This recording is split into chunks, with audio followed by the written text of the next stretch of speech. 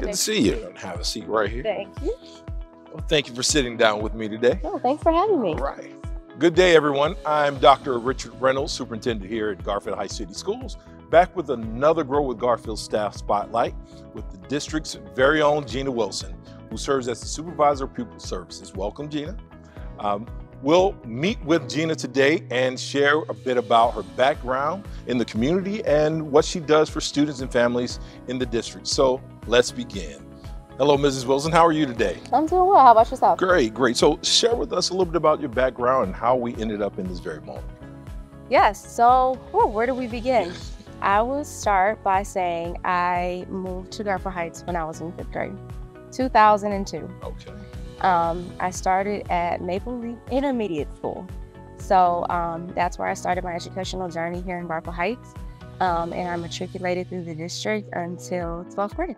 I graduated in 2010, proud graduate of Garfield Heights, and knew that I had to come back post-graduation to do something. I didn't know what it was going to be at that time. So I went off to college, went to school in Madison, Wisconsin, where I earned my undergraduate's degree. And knew Wisconsin was not the place for me. That was not my home. A little chilly there. Very cold. So I came back home, Garfield Heights, did not know what I was going to do. I started a job in Cuyahoga County, working for downtown Cuyahoga County, and knew that was not my job. It was good work, but not what was for me. I did not go to school thinking I was going to be in education, to be quite honest. But something landed me in the schools, and I never looked back. It's definitely something that it's my calling, it's my passion, and I know I have a purpose in the educational system. Yes.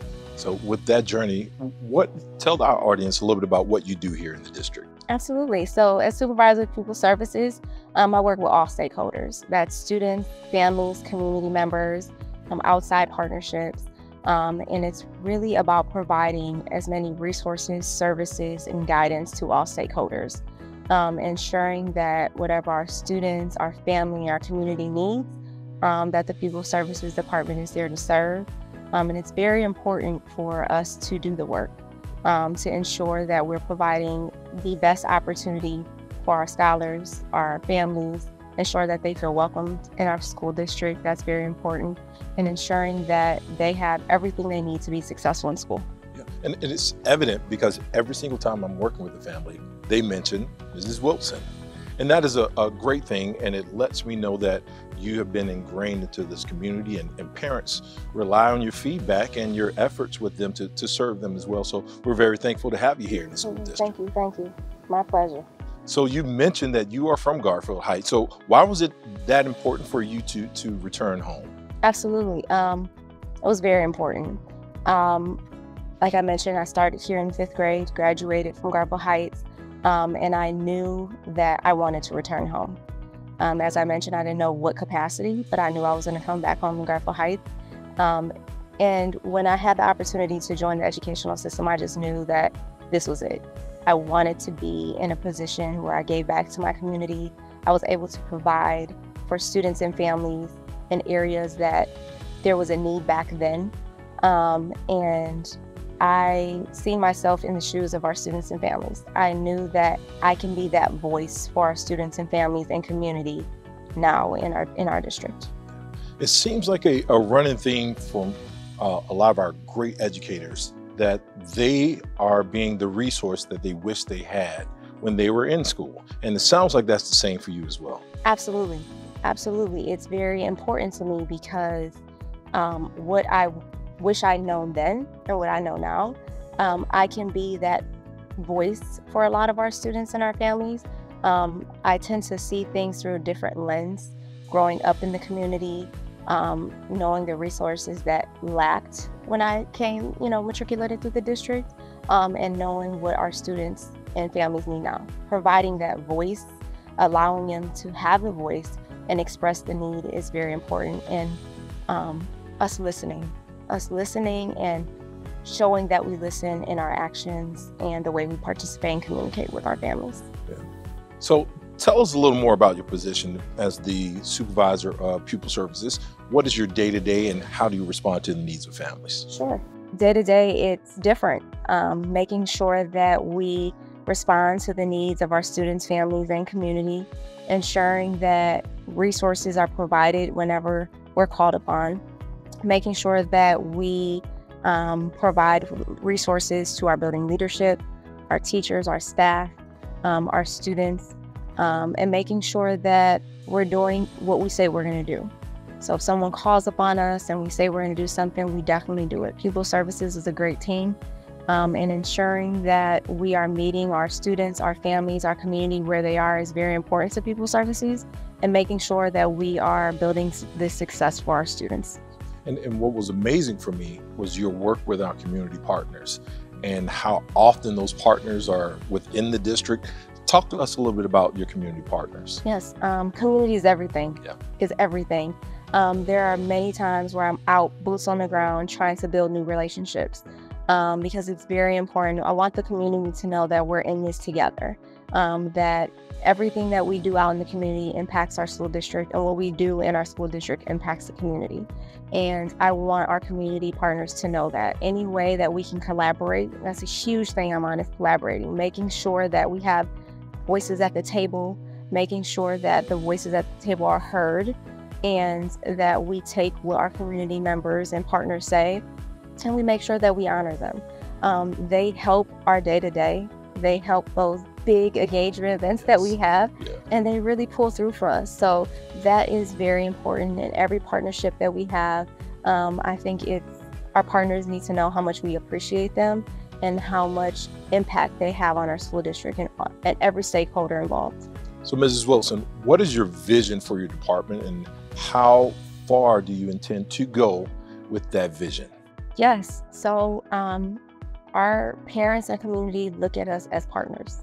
I think it's very important, and I said this before, that we work side by side, our students, our families, and our community, and we bring them in many different aspects of decision-making, communication, and ensuring that our community and our families know that we are here for them. Growing up in Garfield Heights City School District, I didn't know what Pupil Services was. I didn't know who the people in central office were.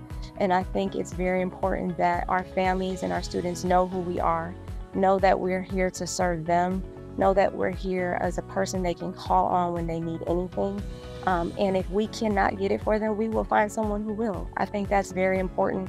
And I think we're getting to a point where our community and our families know they can call on us whenever they're in need or whenever they're having trouble with something, that we will be there to answer them.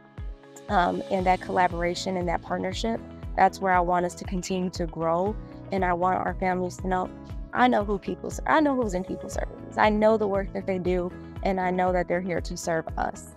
And we're getting to that point, but I want us to grow in that capacity where not only Pupil Services, but every department in our central office and in our district will come together and know that we're working towards the same goal. And that's for educating our students, bringing our families in as partners, and then making sure that we're providing these wraparound services to benefit all stakeholders. Yes. So the thing that's so visible about the department is not even the real work that you're doing. You've been able to put on some outstanding, huge events.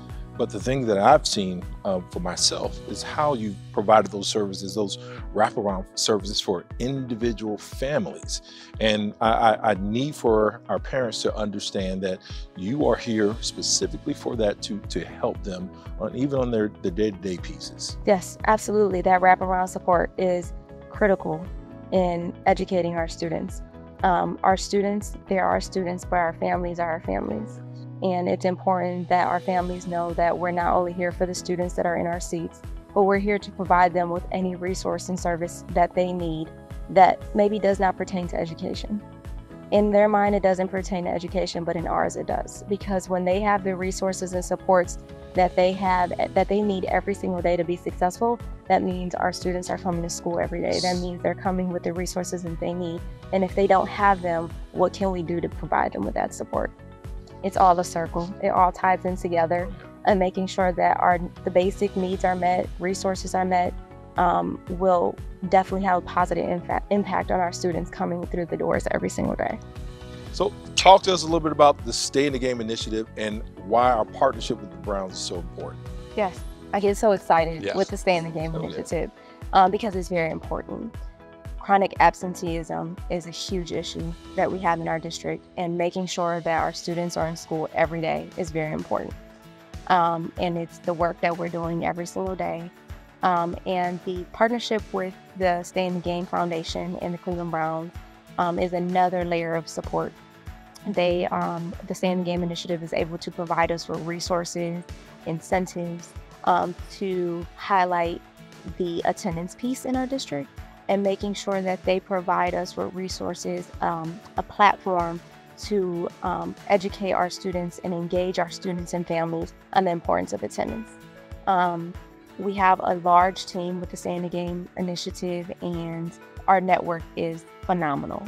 The resources that they provide to us, the pamphlets, the education, the resources, to really hone in on not only our students' attendance, but making sure when they're here, they're doing the right thing, making sure that they're listening, making sure that they're soaking in everything that our teachers are giving them. And when we have some troubles in how we do that, they're there to support us. They have provided us with a tremendous amount of resources, incentives. Our students have been able to go to games, they've been able to be on the field, and that's really just rewarding our students for staying in the game, coming to school, making sure. And we want our students to know that we want them here. We want them in school. It's not only, you're supposed to come to school because it's cool. We want you to come to school because we like seeing your face. We like to see the smile or that light bulb when it's, aha, I got it, right? Those are always those great moments. But we have the support of the network, the Stay in the Game network, to help us drive that work. And their partnership has really been really successful because it has allowed us to really look into our data to see the percentage of students that are not in the seats and how important it is for them to be in those seats. So it really has allowed us to open up another eye on what we can do as a district to support our students and families, but using them as a partner at the same time. So there's the Stay in the Game room Yes. at one of our elementary schools. I did not want to leave that space. Talk to us a little bit about the Stay in the Game room that we have set up at Yes. Maple Leaf. Maple Leaf has the Stay in the Game room. So the Stay in the Game network was so generous in providing us with some resources to build this room. In the room, we have TVs, we have PlayStation, we have Xbox, hockey table, and so much more. Yeah. But it's really a way to incentivize our students for staying in the game. Maple Leaf has done a wonderful job in utilizing the space. We've also had some other in-house field trip opportunities where other students were able to come to the game room, in the Stay in the Game room, as we would say, but really to show that they've been doing the right thing. Yes. It really is another layer added, and our students want to go in the room. They walk by the room and say, whoa, look at that, I want to go in there. And adults want to as well. Yes. But it's really a way to have the students continue to work, continue to come to school, and do the right thing. And our students can earn it as many times as they can get in there. But it's just another layer of support, our students need to come to school and also decompress, be able to have that time where they're able to celebrate their wins. And that room is able to do that for them. And we have seen some great success with utilizing that room at Maple Leaf, and our students want to come to school. They want to stay in the game, not only come to school, but do what they're supposed to do while they're in school so they can earn that room. Yes. So it's really been very successful and in the impact and what it's intended to be for. So our students are taking advantage of it, and if they're not making it in that room, they want to know how. Yeah. Which is a good thing. It's a great Because thing. they want to make it in that room, and we've had plenty of students earn that room so far this year. Yep. What an awesome initiative. Yes. I've had students to tell me, my goal is to get in that room. And I was like, let's go. What are we going to do? And then we talk about what they're going to do to make sure that they have that opportunity. So great work there. Yes, thank you. So it's my understanding that there's a Top Dog initiative. What is Top Dog, and how could someone be a part of that? Absolutely, Top Dog. This has been a group that we have had in the making for quite some time. So I'm very excited to announce that Top Dog is coming soon. It is a male mentorship group that we are going to be inviting all father figures, males in the community, whether you have students in our district or not. We want all males who are interested to be a part of this group. We're going to start off by really having a visible presence on our school grounds during arrival and dismissal. We want there to be an increased male presence to help guide our students on and off property to make sure that we're doing it in a safe way that will eventually lead to some professional development opportunities for this group, where they can learn side by side with some of us district employees as we have our professional development days, with eventually leading into partnership inside of the building where we're able to partner with some student groups to ensure that we have that positive male role model figure in our building. That's good. I think it's so important. My father is everything to me. And if he was able to come into our buildings and be able to, if I know my father's coming, I'm making sure I'm acting right. Yes, acting right. For sure. It's not a bad thing. It's really just having that visible presence in our building and knowing that we have that community support. So that's why I say you don't have to be a parent. You can be an uncle. You can just be a community member that doesn't have children. We want you to be welcome in our school. We want you to come and have that positive impact on not only our students, but our staff members, our teachers, our administrators, and be that extra layer of support that we've always needed in our buildings. So top dog, the baby of mine. And I think we have some great community partners already hit the ground running with me and creating a vision for this Top Dog program. So I'm super excited that it's going to be coming soon. Anyone who's interested can contact me. If they're interested, we're going to be having a few meetings coming up soon to launch off the program and really give some more information. So I'm very excited. I'm just very excited. So am I. I'm so excited because it's going to be a wonderful, wonderful program for our district. Yes, and this is yet another opportunity that your department has taken to welcome our parents, our community members to be a part of the school district. And that is extremely important, that this community knows that we want them to be a part of the work that we're doing here to serve children. So thank you for that. Yes, absolutely, thank you. Why are the students here at Garfield Heights City Schools so special to you, to the point that you would come back to serve this community? Very special. Yeah. They are who I was back from 2002 to 2010. Our students are a reflection of who I am and who I've become. They are extremely special to me, every single one of them. And I want so much for every student that walks these hallways from pre-K to 12. And I make sure that every chance that I get, I make sure that they know that. I want them to aspire to be anything that they want, and anything that I can do to help them, I will do that. If I see a need, I'm there to fix it. That's a good and a bad thing, because it can be a bit overwhelming. But I make sure that I get it done. And if there is a need and a student, family, anyone comes to me with a need, that I will do whatever I need to do to make sure that they have a resource to assist with that. That's very good. That is very good. Very important to me. Yes. The very first time I met you, I wasn't really even on the books yet. It was right at the end of the school year, and we were at a field day at Maple Leaf. No, it was at William Foster. And I said something to you. I said, I'd love to have a community event. And the only thing you said to me was, I need a date. And the next thing you know, we had one of the best events for last year, and it was even better this year. Is that something that we can continue to expect from you right there? Absolutely. Yeah. Making sure that we engage our community, engage our students is #1 priority for me. I love this community. I love our students and our families, and I feel that energy back from them as well. And I listen to them, what they want, what they need. I don't only get the data and our survey results and look at them and put them to the side. I see what they need. I see what changes they suggest that I make, and I do that. And I think that's why we have the success that we do at our events, because they know that we hear them, and they know that what we do is from a genuine place, and we really want to serve our community. And they've done so much in supporting us, and I just feel like it will continue to grow. Yes. So you know, for any school district, parent involvement is always a question. But what I've noticed here is that your efforts has increased our parent involvement. How have you been able to do that? It took some time, Dr. Reynolds. It did. From the day that works best in the week, from the time that works best, to making sure that during these events we have resources that our parents are requesting. It's really listening to our families and our community and acting on what they say. That's the biggest piece of it, because we used to schedule events and hope that they showed, and it wasn't working. Yeah. And so we had to reach out and say, how can we get you to come and participate with us at our school? We want you here. What can we do?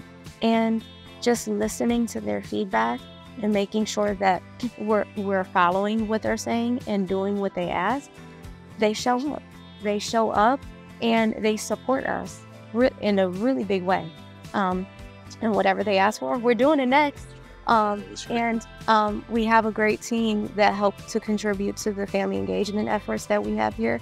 And they have to really want it. They have to really see, and you can't kind of get this feeling inside when the event, right before the event, we're running around making sure all these things are going, in place. But when it's happening, you kind of step back and just see all their families and students really enjoying themselves. And it gives you that feeling inside, like it was all worth it. And then when we look at the team that helped out, we're all just giving ourselves our thumbs up, and it works. And then when it ends, we're like, all right, what's next? Yeah. Kind of thing. But it's very rewarding. It's that part of the work that's really rewarding. Although difficult, it pays off in the end. And we see it from people talking in the community. When we post flyers, people cannot wait till these things happen. And then sharing with other districts. We have other districts asking us how we're getting families in, right? Because we're listening. And that communication is key to making sure that we're providing everything and anything under the sun for our families, and that they know that we're really genuine about how we serve them. Yeah. So family is obvious. As family is very important. Whether we're talking about families within this community or your own family. Yes. Tell me a little bit about your family and your little ones. Yes. Husband is a teacher here in Garfield Heights. He became an educator before I became an education. All right. And our family, my personal family, my extended family, we're just about serving. We'll do anything to serve anyone and anybody that we come in contact. I don't even have to know you. And if you ask me for something, we'll do it. 2 little ones, Peyton, she's 7 years old, 1st grade. And I have Robert Jr., we call him Deuce, 1 year old. He'll be 2 in March. Wow. And my family, husband and children are my world. And Deuce had a special event to just recently happen. Yeah. Tell me about his special event. He had his first haircut. All right. First haircut. And both Robert and I are just like, oh, gee, he's going to have first haircut and it's going to be all choppy because he can't sit still. And he blew us both away. Yeah. He was amazing. And then he looked at himself in the mirror and said, maybe like, is this me? Is this who I was before I came in here? But it was a beautiful experience. And I'm so glad I was able to experience it, because it's those things that we will never forget. And I still got a piece of his hair. You have to put that in the baby book right there. Yeah, you got to keep that. I got the one curl. Yeah. One curl that we were able to save yesterday. That's good. Yeah. That is good. So there is a concern that I have. I won't say an issue. There is a concern that I have. It is the fact that I've heard through the grapevine that your baking skills were off the charts, but I haven't seen any pastries, anything. Tell me a little bit about that. And does that do something to help you relax, or is that just something you love doing? I love to do it. Yeah. It helps me relax. And it is definitely something I love to do. Yeah. Now, why I haven't brought any in, I just haven't gotten in the kitchen that much lately. But I'll be sure I bring something in for my central office family and other buildings to try out. But it's definitely something I like to do to kind of relax myself, set myself aside from work and other things that we have going on, and my family enjoys it. Yeah. So that's a plus. They really enjoy what I make. But it's definitely something that relaxes me, it calms me, and then I get a beautiful something out of all that time I put in the kitchen. Nice. So it's always a good thing. So what is your specialty? I do a lot of cupcakes. Oh. Cupcakes are my love big thing. cupcakes. I love Big cupcakes. thing. From red velvet to German chocolate to peach cobbler. I do it all. Special requests. So I definitely do. I love to bake cupcakes. That's really good right there. Yes. I think we wouldn't mind a couple dozen cupcakes every now and then when you find that time right there. Absolutely. So what other things do you do to relax? Spending time with my family. Yeah. They are my calming zone. Although it will seem hectic, that's my safe space. Yeah. My family and my home are everything. And although I have to learn how to separate, they are the ones that keep me together. My husband and my children and my family are everything. And it helps that my husband's in education too, because he understands. He understands and he gets it. So he's my biggest supporter, and he's got my back in everything I do. So my family is everything, and they keep me going. Ms. Wilson, thank you so much for your efforts here in the school district and just taking the time to speak with me to share this with our audience. Yes. We really appreciate your time. Well, thank you for having me, and I'll do it anytime. I know that's right. Thank you. There you have it, folks. Please join me in thanking the special efforts of Gina Wilson and what she does each and every day here at Garfield Heights City Schools. We hope you enjoyed watching, and thanks for continuing to grow with Garfield.